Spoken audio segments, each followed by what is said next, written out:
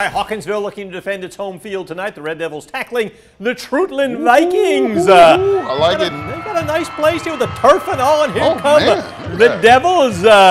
This young fan says, there they are. Football, we love it. And they were rolling early. Dagan Mullis on the first play of the game with a huge run. Look at the footwork. That's inside, outside, still rolling. Now another cutback. Finally dragged down deep inside Treutlen territory.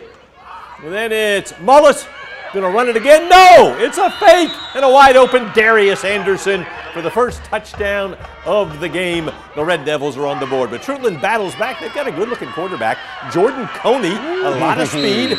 He finds his way to the end zone. The extra point is good, and we are tied at 7 apiece.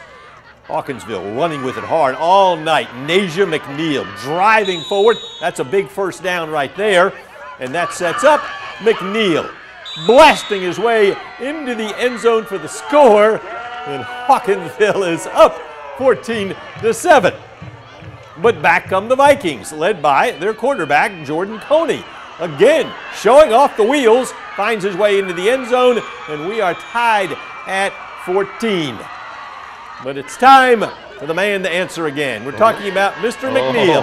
Nasia won't go down.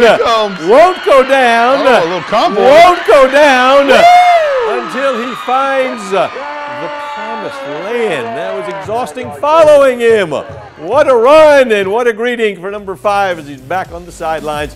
Football Friday night scoreboard. Hawkinsville puts 77 on the board tonight. What do you think about that, Connor?